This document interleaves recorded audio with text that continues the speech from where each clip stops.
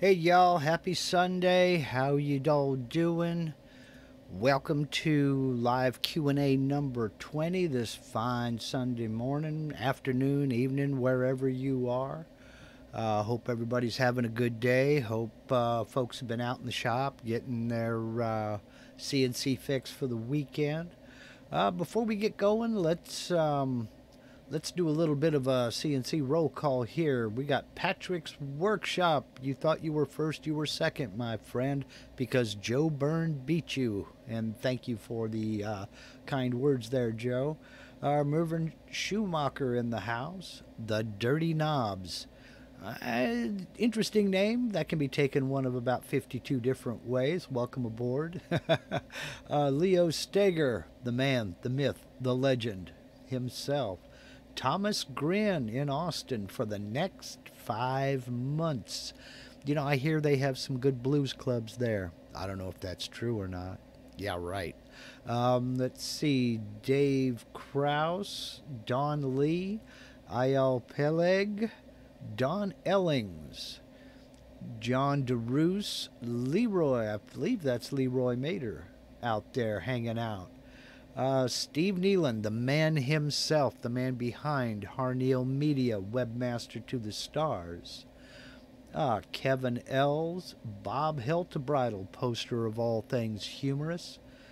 Doug W., Jim Hester, Frankie's CNC and Woodworking channel says he's not here.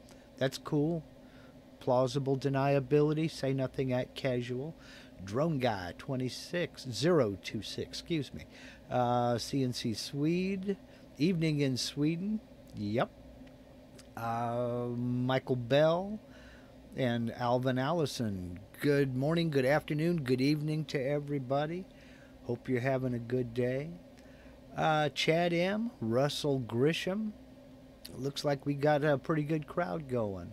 I've seen a few questions over there already, and I will get to them in just a couple of minutes. I do have something I would like to talk about.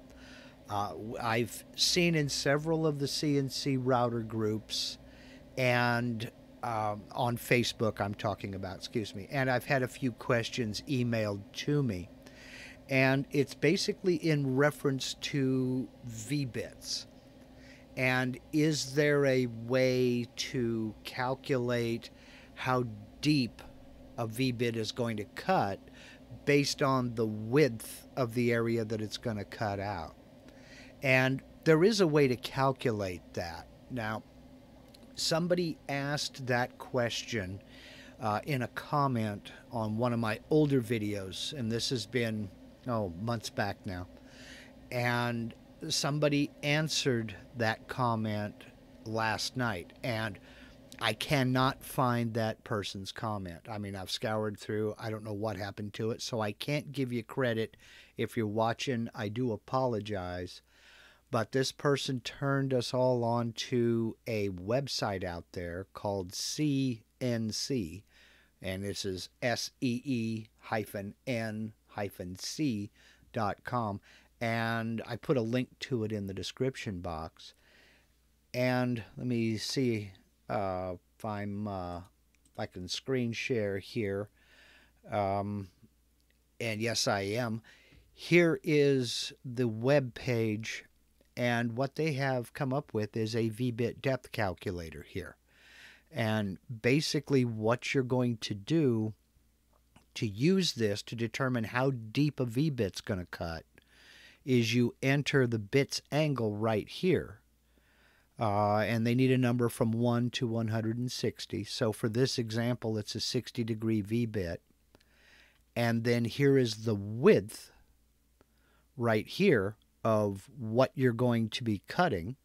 And I'll just go ahead and use the numbers that are already plugged in here. So with a 60-degree V-bit cutting 1/2 inch wide, you just click Submit, and it tells you the cutting depth is going to be 0.4330 inches. Now, this is in inches. I don't know if there is a similar calculator out there for you folks who use the metric system, but just a little cheat, what you can do is just kind of copy this and come over to a new Google search and type in millimeters, and there's a built-in calculator. It'll tell you that's 10.9982 millimeters. So just a little trick of the trade somebody passed along to me, and I thought I'd share that with you. This is basically, these folks are hot and heavy into Carbide Create and some of the online software, but I thought it was a neat little calculator to kind of share with y'all. Now over here they have an offset calculator that'll help you work out how far to cut away from a profile line so that the bit itself will cut on the profile line for like a flat bottom V carving. I don't tend to use anything like this, but it's available there as well. But I thought that little depth calculator would be a handy little son of a gun to have, and to bookmark and see how deep it's going to cut for you if you need to do something like that. So let's see.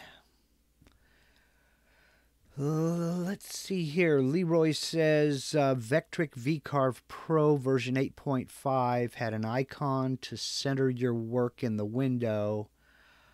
I haven't found anything in version 10 to do that. Yes, you want to center your work in the window. Let me pull it up and I'll go back to screen share. Whoops. Let me go back to screen share here. Make sure I am. We'll go ahead and we'll expand the 2D view here and zoom out. Let's say you have something over here and you need to center that. The icon is right over here. It got moved under Align Selected Objects. This is in Cut 2D, VCarve, and Aspire. It got put under this icon here to free up some space down here where they added more tools. And you go up here to Align Selected Objects, and it's that icon right there. Boom. And it'll center it. I will be doing a video fairly soon on some of these icons down here and how to align one to another, this, that, and the other, one vector to another. There's some pretty cool tools in here. But I hope that answers your question there, Leroy. Let me scroll back up here to the top because we have a couple of questions over here. Don Lee says, "Hey, Mark, Happy New Year to you and yours." Happy New Year to you and yours, Mr. Don. I'm fairly new to the CNC hobby and was wondering if you could tell me what standard ball nose bits are traditionally used for. Well, they're used for a couple of things. Generally speaking, they're used for 3D carving an outside profile where you don't have a lot of depth involved. You're not doing a lot of plunge cuts. If you're just rounding over something, for instance, cutting a dome or cutting a dish or something like that, that doesn't have a real steep angle in it. And personally, I also use them for cutting a radius in the bottom of a pocket. If, like, I'm cutting out a jewelry box tray or something like that, I'm making a little compartment, and I want a rounded radiused bottom, I'll do a profile cut with a ball nose bit and then use a standard end mill to clear out the rest of that pocket. And it works out fairly well. So it's it's just kind of in those areas where you need a rounded radius or you need a very, very small step over and you can't have a sharp edge on the corner of the bit that might dig into the material as it's stepping down the side. So they're good to have around. You'll occasionally... Now, having said that, I don't use my ball nose bits probably, maybe 10% of the cuts that I make will use a ball nose bits. Most of my cuts are done with standard end mills. and V-bits. So I hope that answers your question. And let's see here. Mr. Eyal Peleg says, hi, Mark. I remember that on your 2-year review of the Gatton CNC, you said that if you would have done it again from the start, you would do the 4th axis differently. Could you talk a bit about this? Certainly. Basically, what I was referring to, and I'm going to go back to screen sharing here. Let's go back to that. Well, this picture is just as good as any, I guess. What I was referring to is this cutout here up front. And what I would have done differently is this cutout is just too narrow. And so as it sits right now with the chuck opened up and my tailstock all the way back, the longest piece I can get in here is about 15 3/4 inches of cutting capacity. I can chuck a 16-inch long piece of material in here, but I got to stay away from the jaws on my chuck. So I just would have made this wider, or maybe actually spaced out the mounts for my lead nut brackets. Well, you can't really see them. These are the lead nut support bearings over here. Or excuse me, the lead screw support bearings. I would have spaced them out a little bit so that the gantry could come a little bit further forward in Y. And not even bothered with this drop down area here to mount it. I would have come up with a different mount. And that's mainly because I have very limited capacity here between centers. The cutout itself is 32 inches wide. And when I was building the table, I had no idea what rotary axis setup I was going to buy. So by the time I got this one and got everything mounted down, I didn't realize it would take up as much room as it did. So that's what I would have done differently. I would have either pushed it forward a little bit and dropped it down some more, or I would have come up with a different mount entirely. Now, I've been asked why I don't just put it up on the table, and the reason for that, I can put it up on the table and mount it that way, but I'm limited as far as Z height is concerned. So I have to do small diameters when I'm running, and it just didn't quite work out. It's just something that I really didn't think through. But that's all part of this CNC adventure that we're doing, that we're on. So it wasn't a whole heck of a lot I could do sight unseen, you know.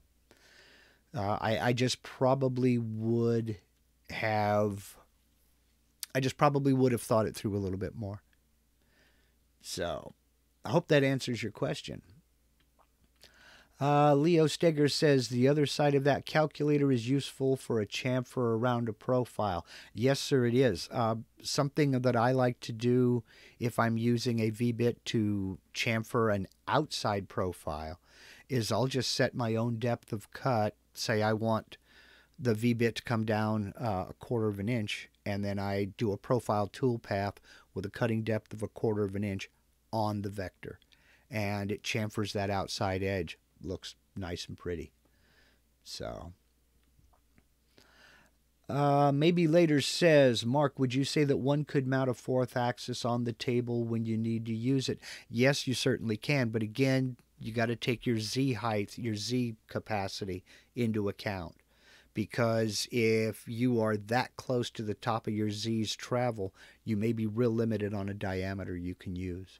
And that was my problem. So let's see here. What do we got going? Charlotte Harbor Sales says, I see the Gatton machine has a Y-axis going in line with the grooves on the table. My bob is X in that direction. Is there some standard in the world that sets this direction? Yes, there is. The standard is when you're standing in front of the machine, no matter which way your gantry is facing, when you're standing in front of the machine in the position you operate that machine in, X always goes from side to side, Y always goes from front to rear, and Z always goes up and down in elevation. That is standard everywhere. So if you mount your machine, what some folks would say sideways, to where your gantry is moving along on the X, then that's your X. But X, when you're in your normal operating position, is always side to side. Y is always front to rear.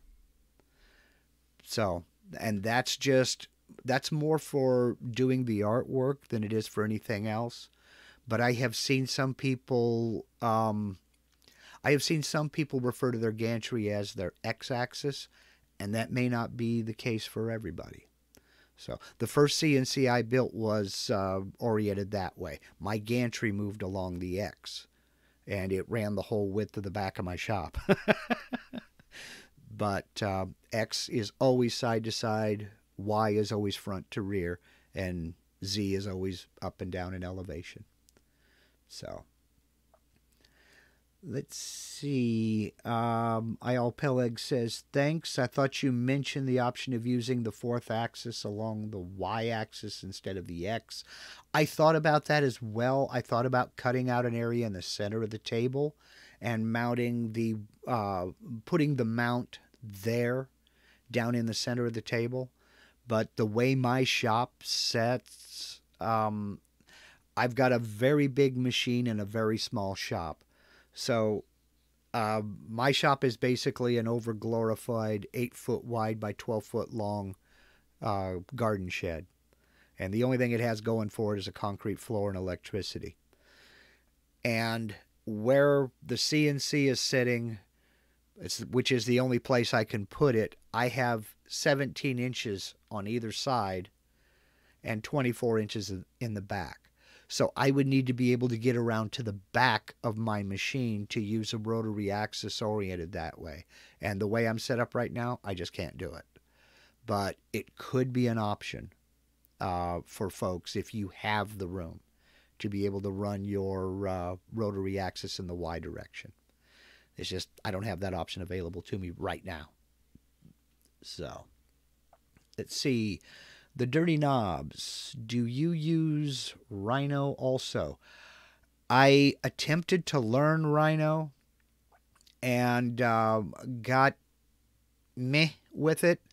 My son-in-law is a graphic artist, and he bought Rhino to use on some of his graphic art. Decided he had got the wrong software and just basically gave it to me. I tried to learn it, but once I got into using the Vectric software, VCarve and Aspire, I just haven't needed it. So, yes, I still have it, but do I use it? Not really, no.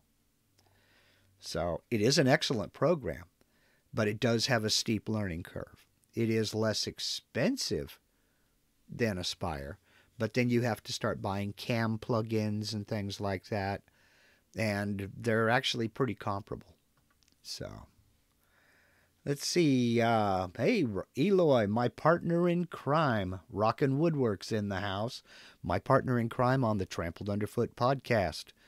Released every Tuesday morning and live streamed every Tuesday evening at, 9:30 Eastern, 6:30 Pacific on the Trampled Underfoot podcast YouTube channel. We have a lot of fun. So, welcome aboard, Eloy. Let's see. Frankie CNC and Woodworking Channel. I'm collecting parts to build a CNC table leg machine and smaller signs and parts for jigs. Table leg machine, are you talking about like a CNC lathe or something like that? That'd be an interesting build. Let's see. Charlotte Harbor Sales says, so the Bob standard is sideways. Well, it's just based on where you... how you orient your machine. I mean, but that's fine. If your gantry moves in the X, there's absolutely nothing wrong with that. Like I say, my first CNC, that's what it did.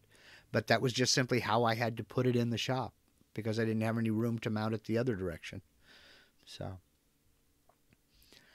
let's see. Oh, okay, I see. Maybe later. I asked the question just before you answered it. By the way, this is Dave Clemens. Howdy, Dave. How you doing? This is your trail name for your Appalachian Trail hike in March. Oh, you're going to hike the Appalachian Trail? Good, good, good on you. I mean, if I was 40 years younger, I might actually envy you, but now all I can think is my aching back. I'm out on the West Coast in southern Oregon, and the Pacific Crest Trail goes from the Mexican border to the Canadian border, and it might go further in Canada or Mexico. So you're talking about almost 3,000 miles of trail, of walking trail. Or no, excuse me, 2,000 miles, I'm sorry. And you can go from the Canadian border to the Mexican border or the other direction. And, if I get the urge to go hike that trail, I got to tell you, at 58 years old, I lay down till that urge passes. But good on you, man. It sounds like an adventure. So let's see. Jerry Varney, howdy. And Frankie CNC says, yes, so evidently, yes, you are going to be building a CNC lathe. I do hope you video that, Frankie. That would be cool to watch. I'd love to see how that build would go. I am very much interested in that. So, Andrew Russell, hi from Ireland. Well, hello from Oregon, USA. So, let's see. Does anybody have any questions about anything at all? I'm hoping to get back to posting regular videos next week. Don't hold me to it. I've got projects in progress right now, and I got to finish up some footage today, and hopefully this project will work out and I'll be able to start posting videos on it. So let's see. Okay. Dave says, absolutely. I'm 65 and still kicking. Had a heart attack in April of 2018 and work out at the cardiac rehab 34 times a week, or was that supposed to be 3 or 4 times a week? Holy cow. Even 3 or 4 times a week makes me want to lay down. Oh, man. Let's see.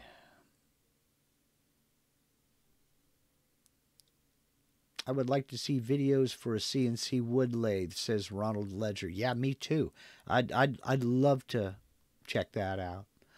I.L. Peleg says, can you talk about tool changing? I saw some need to use a wrench. Some do it by hand with a collet. There's also what's called an ATC. What will it require and what will it do? Well, ATC stands for automatic tool changer, and you're talking big money there. Automatic tool changers are not cheap. Each tool has to go, by tool I mean bit, each router bit has to go into a tool holder, and most automatic tool changers, in fact it might be all automatic tool changers, the spindle is outfitted for the automatic tool changer, and it will pneumatically grab that tool holder and hold it in place. Then it'll move to a position, put the tool in the rack, let go of it, move over, grab another tool, clamp onto it, lift it up, and then go back and do the work. You're talking big money. Automatic tool changers are expensive.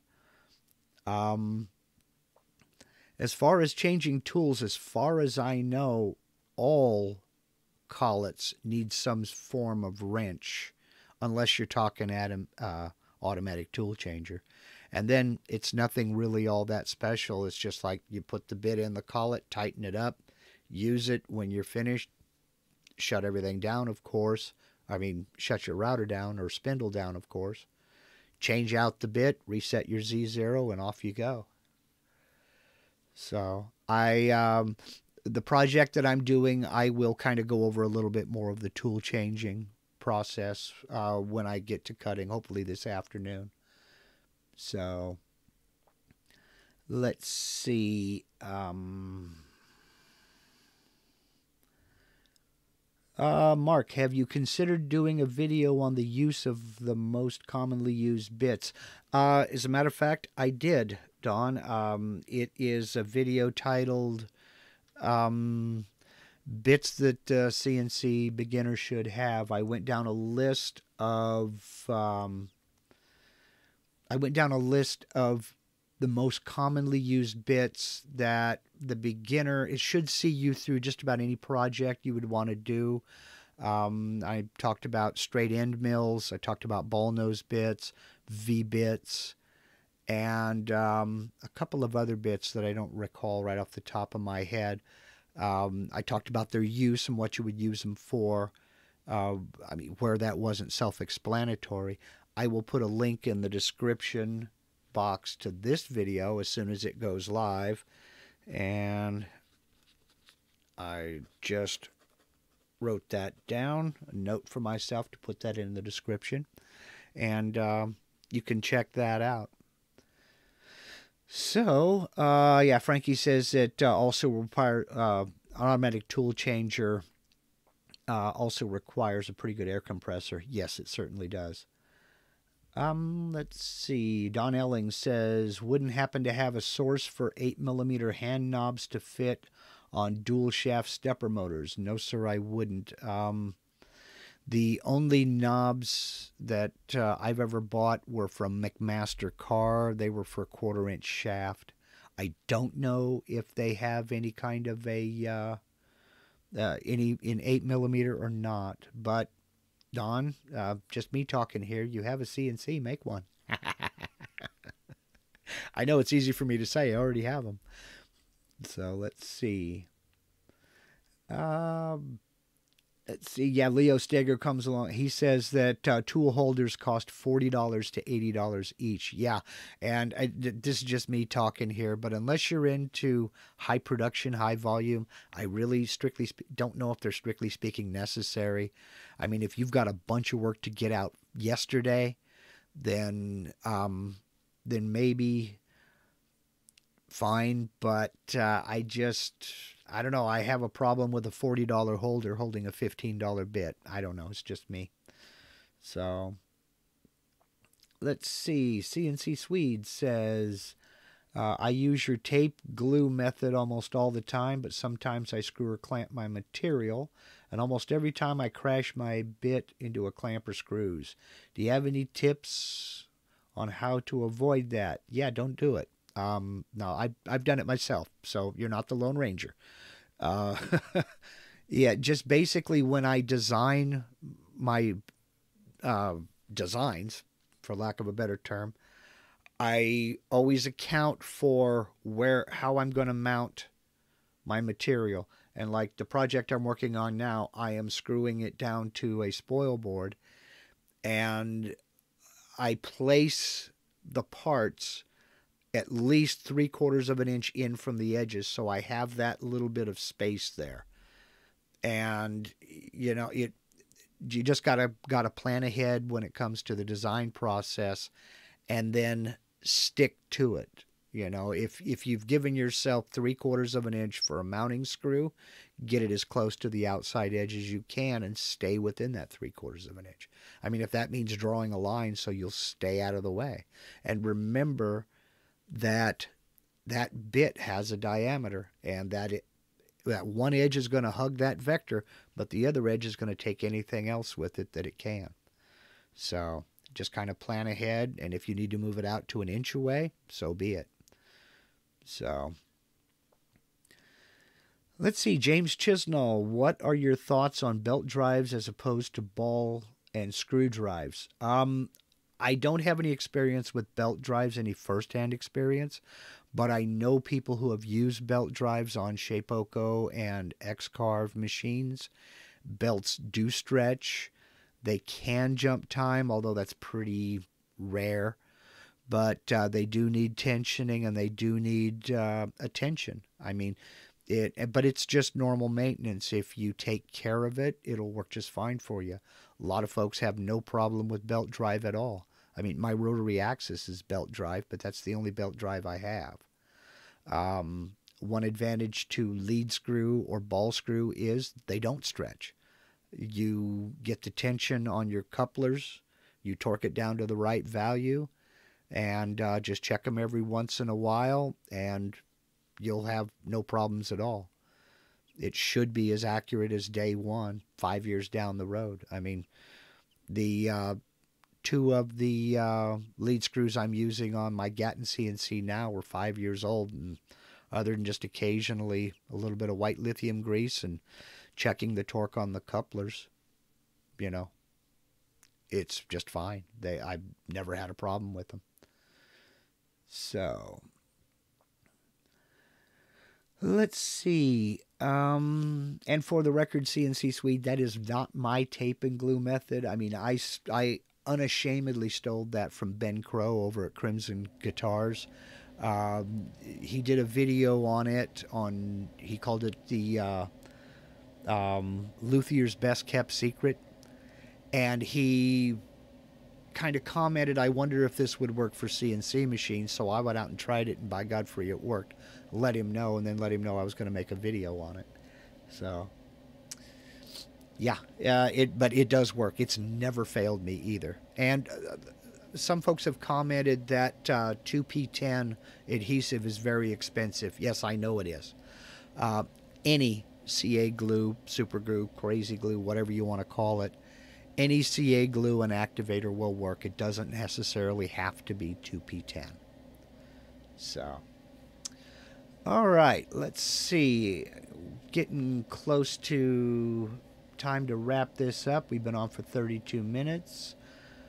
Charlotte Harbor Sales posted a picture of my soon-to-be gantry on your Facebook post for this broadcast.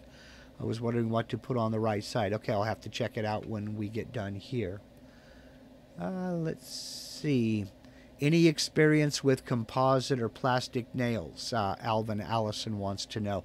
No, I have no experience with it, but I have a friend down in Florida who does use them, and he says they are a blessing and a curse at the same time, because it depends. If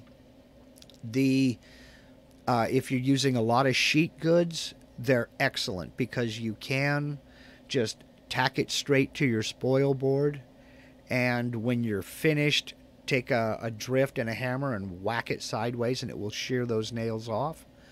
But the bad side to that is if you have threaded inserts or T-nuts or T-track or anything, if you accidentally hit a piece of aluminum, they shatter. If you don't get those nails in perfectly straight, they shatter. So you gotta there's a learning curve with them. Not only that, they're expensive. So let's see. If one would want, could you make the uprights on the Gatton taller and modify the Z-box for longer travel so you could fit a fourth axis under it? Yeah, you could do that, Dave, but probably the easier way to go would be just simply to drop the table down. Basically putting your linear rails and drive screws a little bit higher up than your table surface, rather than trying to cut all new sides and modify a Z-box. Just raise your linear rails and off to the sides. So let's see. Yes, the higher the gantry, the larger the moments and forces on the cutting bit. That is true as well. Let's see. Would it be practical to mount your fourth axis on an auxiliary spoil board that could be bolted down to threaded inserts in an exact location each time you use it? Very much so, Jim. And in fact, that was one of the things I had planned on, was for that mount, was homing setting it to where when I clicked ref all home, the y-axis would move all the way forward into position, and the x-axis would move over right onto the right above the center of my chuck. But I never got that far with it. I just haven't done it yet. There's a little bit of figuring in my brain, and I'm not an electronics person, so. Okay, well, we've been on for about 35 minutes, And Frankie says he has cracked the code to deal with belt drive. So there you go, my friends. Address all your belt drive questions to Frankie's CNC and Woodworking channel. And you know, speaking of which, if you put your cursor over these folks out here in the chat, you put your computer cursor over there, you'll see 3 little dots off to the side. That you click on those 3 little dots, and the very first option up there is go to channel. Everybody out there has a YouTube channel. You know, so put your cursor over there, click on those 3 little dots, then put your cursor over go to channel, right click, open a new tab so you're not shutting me off, and go check out their channels. Like for instance, Frankie CNC, he's got some pretty cool stuff over there. He's not just CNC, he's got his fingers in a bunch of things over there. He does some pretty good work. So I'm going to go ahead and wrap this up now. Hopefully I will have a regular video for you next Sunday. We'll see how that works out. And I will get the bits for CNC beginners. I'll get links to that put into the video description on this video as soon as it goes live. So give me about 5 to 7 minutes for that and I'll get her done. So just wanted to go ahead and wrap this up by saying thanks very much for spending part of your Sunday with me. And if you haven't, get out in the shop and make some chips. But for now, y'all take care. Thanks again for joining me.